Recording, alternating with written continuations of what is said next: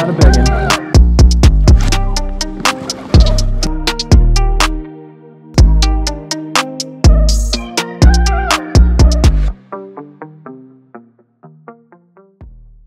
Welcome back to the channel, guys. The Leave It on the Scale series is back, and we are out here practicing for the first episode. My tournament is tomorrow. We're out here on Raystown Lake. If you're new to my channel and don't know what the Leave It on the Scale series is, it is my tournament series where I'm following along with me going from an amateur fisherman, hopefully to one day fishing on the Elite series. I also make a ton of how-to instructional bass fishing videos on my channel, so if you want to see any of that stuff, go ahead and hit that subscribe button down below. But today, we are practicing. I was out here last weekend, and there's no footage from last weekend because I did not catch a single fish, but hopefully today we can turn it around and figure something out for the tournament, which literally starts tomorrow.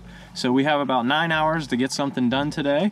I am fishing 2 circuits this year for the Leave It on the Scale series. So the first one is going to be PA Bass Nation. So today there's 3 events for PA Bass Nation. The way it works is you take your best 2 out of 3 finishes, top 7 in Angler of the Year points get to go to the state team. Then they pull 3 others from a last chance tournament at the end of the year. Those top 10 people move to a regional. The winner out of those 10, highest finisher at that regional, you don't have to win the tournament, but you just have to beat the other 9 guys, goes to the national championship. There's 1 person from each state, so 50 anglers. Top 3 go to the Bassmaster Classic. Top 3 also get their Bassmaster Opens entry fees paid for, and the winner gets to go to the Elite Series. So that is ultimately the goal, and you can do this in any state. It cost me $500 to fish for the full year. Doesn't matter what your boat is, you just have to get out there and fish. Matty Wong, he was one guy that won last year. He won it out of like an 84 Ranger. So no graphs, anything. He still won the national championship, and he's on the Elite Series today. So anybody can do this, and I'm showing you that in this series here. And then the other one is going to be a team tournament with my dad. I've never fished tournaments with my dad until last year. He enjoyed it, so we're going to fish a whole team series together this year. The championship, the winner gets a Ranger Z518, and that will allow me to go fish the Bassmaster Opens next year if we are to win that. So we'll update you more on that one and those series coming up in future episodes, but today we got to get to practicing and hopefully find some fish on Raystown here today. So follow along. I'm going to walk you through how I practice, what I'm breaking down throughout the day. Water temperature is 43 degrees, so it is pretty cold, but that doesn't mean they're not going to bite. So let's get after it. We'll walk you through it. We'll go fish the tournament. You'll see that. And at the end of each one of these episodes this year, I'm going to do an in-depth breakdown of everything I caught my fish on in the tournament, with the baits, the lengths, everything. So if you are coming to one of these bodies of water in the future for another tournament, you can buy these same baits and hopefully have the success or failure that I do based on these episodes here. So let's get after it.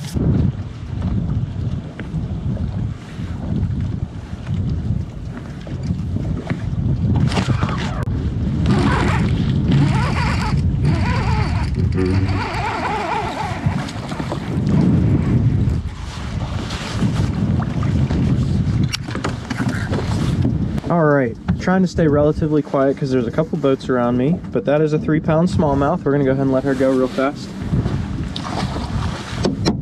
And we are gonna get back to fishing. That is the first fish of the day. I was just slow rolling this Kitech down this point here. There's just like a little shelf that sticks out compared to the rest of this bluff wall. There's just a little bit of a point where some rocks have fallen in the water. I was just slow rolling it down this bluff. And that is my first bite in 2 days of fishing out here. And it has taken a long time today to get to that point. I started fishing at 6:30 and it's 8:30, so I've been fishing for 2 hours without having anything touch this. But maybe that's a clue to the next one. I don't know. He was kind of out off the bank, so we'll kind of fish our swim bait out a little bit further and see if we can get a couple more bites. All right, again, we're gonna get her back quick, 3 1/4 pounder before anybody sees.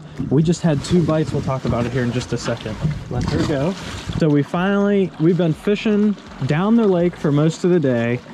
We caught that 1 fish and that was it. I left. I went up the river, found warmer water, but I could not get any fish to bite. I was trying to fish for largemouth, just trying to catch some fish.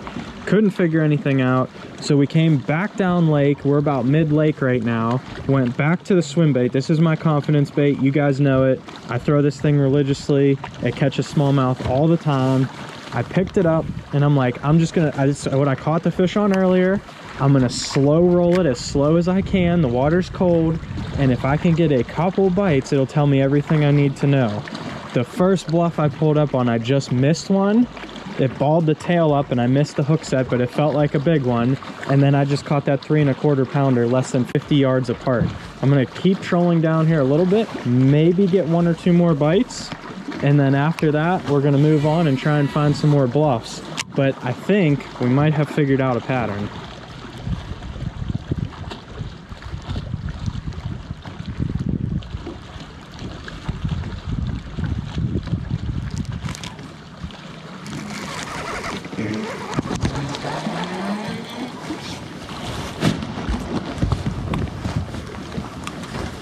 There we go. That's another one off the same bluff. Go ahead and clear that out. We got 8¼ pounds, and I lost a big one.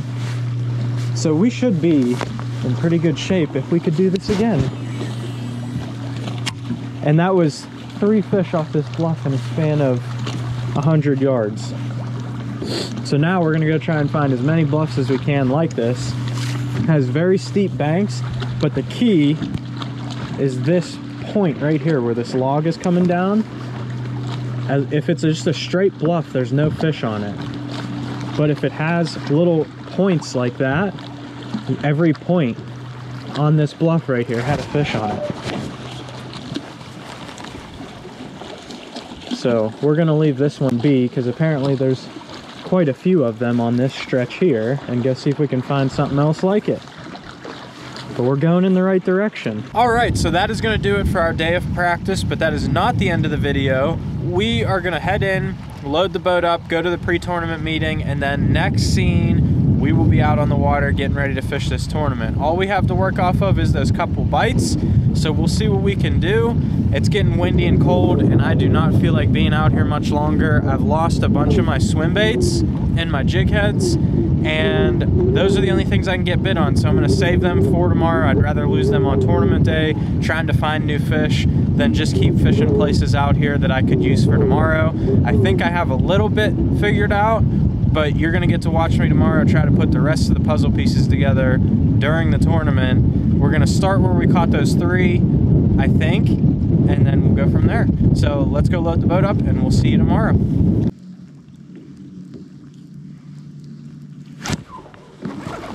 Fish. Yep.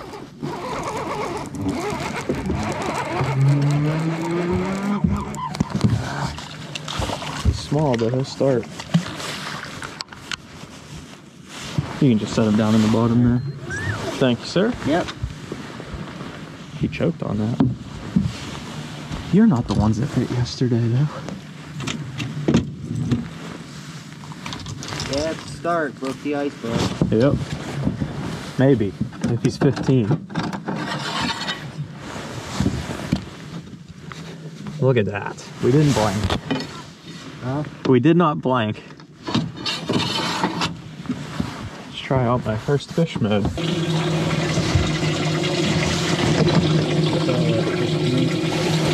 Yeah. There we go.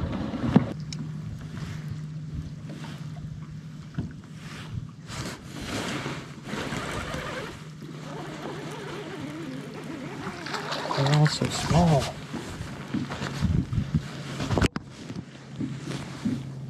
Where did the big ones go in here?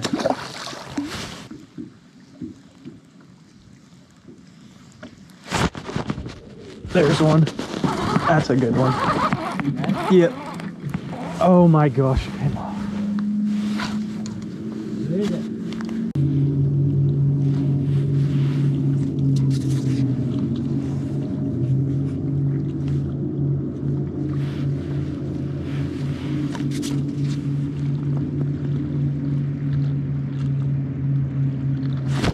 Oh yeah. Yep. I got a big one. Oh yeah. Oh my gosh.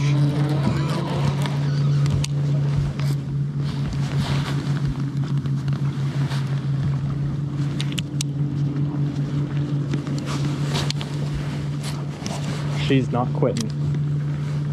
No. on, girl, I need you. Yes. Hammered it too, right off that log. Okay, we're on to something now. Now we both get one more and we're good. One more. And we could save our day.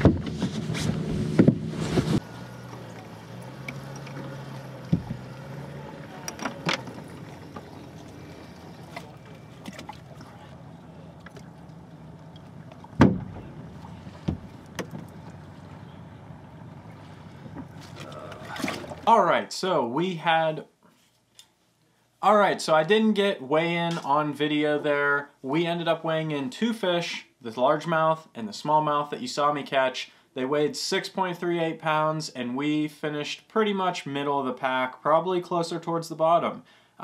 Most people had 3, which is where that hurt me. Literally a 2-pounder would have put me up closer to the top, and if I would have lost that big one early in the day, I probably would have been right up there where I needed to be for this finish. Fortunately, like I said with Bass Nation, you get to drop your lowest finish. We didn't want to drop this one, but we're going to have to drop this, and we're really going to have to catch them at the Chesapeake and Erie coming up in the next 2 episodes. But before we get to the Chesapeake episode, which would be the next Bass Nation one, we will have a one on Mosquito Lake coming up. That's for the X series. Like I said, we'll talk more about that in episode 2, which will be coming up at the beginning of May. But as promised, we're going to do a recap of everything I caught my fish on through this tournament. Even though I didn't kill them, if you're ever going out to Raystown Lake, these are going to be the baits that you're going to want to have. I wasn't on them very good, but if you run into the fish or happen to find them, or maybe the conditions are a little bit different, I was fishing a little bit behind where the fish were. In about 2 weeks, these baits will be killing them out there at Raystown, or if you find where the fish are loaded up at right now. So let's go ahead and run through what we caught them on. Another thing I want to mention before we jump into the recap here, every video is going to have a recap at the end, but I'm going to be a little bit more detailed in this one, solely because I wasn't as detailed in the video. I was rusty. I haven't been filming on the water footage for a very long time. In the future episodes, what I'm going to try to do more of is actually break down my decisions on the water. Rather than you just seeing fish catch, cut to another fish catch, cut to another fish catch, I want to explain what I'm doing. In practice, that first smallmouth that I caught, that was my 5th spot I hit that day. That was the first clip you probably saw in today's video. So that's not really what I want to do. I want to show more of my decision making on the water and help you guys understand what I'm doing so that you can catch more fish on the water. During the tournament, I never fished for largemouth in practice or had any success with it, but I knew a bank that had wood on it, and when that sun gets up, those largemouth will push up under those logs to warm up because the water's much warmer up there. I went and threw a jerkbait down that bank. My co-angler caught a 5-pound largemouth, and I caught a 4-pound largemouth. So decisions like that, I need to do a better job explaining it. Bear with me. I will be getting better at this and working hard on it. But for now, let's go ahead and run through the breakdown. So, as you saw, most of my fish, all of them in practice and a lot in the tournament, even some short fish, came on a swim bait. This is a Kitech 3.3. I was throwing either Sight Flash or Electric Shad. Those are my 2 go-to colors if you've seen my videos in the past. And I was throwing it on my homemade 3/8 ounce ball head jig with a 2/0 hook in it. That's like my go-to setup for smallmouth little finesse swim bait. We'll be doing some videos on this here shortly in the next month because the fish will be eating this even more. But that is the setup I was using. The 3/8 was the key to get it down to the bottom and fish it really slow. I was fishing this bait down in 20, even 30 foot of water. Not something I typically do. Usually I'm using a 1/4 ounce fishing it less than 20 foot. That was not the case. These are very steep bluff walls on Raystown. You got to use like a 3/8 ounce to get it down there. And if you go and use this, make sure you take a lot of jig heads because as you saw, I went through a lot of them. The setup I had this on was a Kistler KLX 7-foot medium heavy with a Shimano SLX DC, and I had 12-pound straight fluorocarbon. That's what I was running. Those fish run pretty big on Raystown, so I went with the bigger fluorocarbon. I also went to a bait caster. Usually I fish this on a spinning rod. I went with the bait caster so when they hit it that deep down and you have that much line out, you can get a good hook set and get those fish in, and you still, as you saw, even lose a few in that case. So definitely do a bait caster over spinning rod. Unless you're going with braid, you could probably get away with the spinning rod then, which is what I usually do anyway, but I just felt more comfortable with the bait caster there. And then the decision that led to me not having a complete failure of a tournament was to go throw a jerkbait on some logs. And like I said, when that sun gets up, those largemouth will push up under those logs on Raystown. If you have a very calm day in the spring, hot, sunny, that water gets warmer, shallower. That water went up 6 degrees on that bank since the last time I was there, about a week and a half ago. And that warmth made those largemouth move up, and that is when I went to the jerkbait. I was throwing a Rapala Shadow Rab Deep in, I think this is called Elite Blue. I had this jerkbait rigged up on my Kistler Helium 6.9 light, medium, heavy. I just did a video on this jerkbait setup. It is literally the most awesome jerkbait setup I have ever used in my entire life. It's super light to fish with, but you can still land big fish like we did in today's video. This is a Kistler Series 1 bait casting reel, and I also had straight 12-pound fluorocarbon on there. I was fishing around that brush. I wanted to make sure that if I hooked a bass, got me in that brush, I could get it back out, or if it rubbed against any of it. Looking at my line right here where I was fishing my jerkbait, there's a little bit of fray right in front here, and maybe if I was fishing 8 or 10-pound tests like a lot of guys do, I might actually broke that fish off when I got it close to the boat. So that was my jerkbait setup. Those were the two combos and baits that got it done out there. If you're going out to Raystown, make sure you have a jerkbait that goes 8 foot deep in a natural shad color, and some of those swim baits in a 3/8 ounce size and a 3.3, and you'll get the job done. I hope you guys enjoyed today's first episode of the Leave It on the Scale series, kind of setting up the season, giving you guys all the details on what these tournaments are and what I'm doing here. Unfortunately, it was not the finish we were looking for, but hopefully we'll bring it back at the Chesapeake and be able to get right back on track. So if you want to check out any of last year's Leave It on the Scales videos, I will leave the playlist right here for you to check out, and hopefully we'll see you on the next one. So thanks for watching.